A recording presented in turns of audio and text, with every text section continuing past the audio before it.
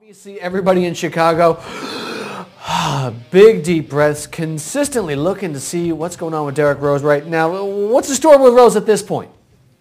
Well, he's still battling a nagging groin injury, and it's kept him out for 7 straight games. And it would be a bigger deal in Chicago if the Bulls were floundering, but they've done extremely well without him. They're 5-2 over this current stretch, and he's missed 17 total games this season with various injuries, and they're 12-5 without him. I mean, they've clinched the division or at least the playoff spot. They're looking good. I mean, they're the first team in the NBA to 40 wins. So, the team has done a very good job of managing him and performing well without him. But again, there's still no timetable for his return, which, when you hear a guy potentially not be day-to-day but week-to-week, it's a big concern for fantasy owners, particularly those that are entering the home stretch and have fantasy playoffs starting either this week or next. I was going to say, obviously, the fantasy playoffs starting off this week or next. That's what everybody's kind of really looking toward. But let's kind of play, the reality of it all is come playoff time. Obviously, they're going to be able to get it done in the regular season, the Chicago Bulls. But come playoff time, they're going up against very good teams.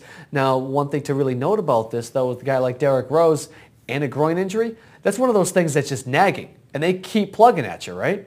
Yeah, it's extremely problematic for a guy like Rose, who's a guard so dependent on his lateral quickness, because that's really what the groin affects, is it's your lateral movement. The groin is a muscle group known as the adductors, which helps move your muscles towards your midline, and so you need them for that quick lateral movement, like blowing past the defender, that makes Rose so deadly. But if he's limited, it's going to be a major issue for him. So they're really going to focus on getting him healthy. I think maybe they'd rush him back a little bit more if they weren't winning. But the fact that that they're locked up into the playoffs, they're going to likely be a top 4 seed, have home court. They're not going to run the risk of having him miss any time for the playoffs. So they're going to let him heal. I'd expect him to be back for at least the last week, maybe 2 weeks of the regular season, just to get a good feel for things and try to be completely healthy for the playoffs. Okay, so let's go back to the kind of the timetable a little bit right now for the fantasy owners out there. What should we be looking at? Is he a guy that we kind of be a little hesitant on, or what?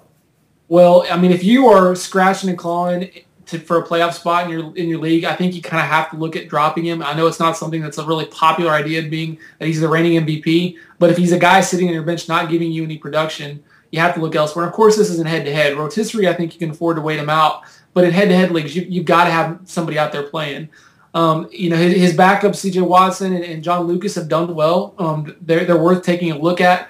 Now, if you've locked into a playoff spot, I think it's worth at least waiting to see if he's going to be available, especially if you have a bye in that first round.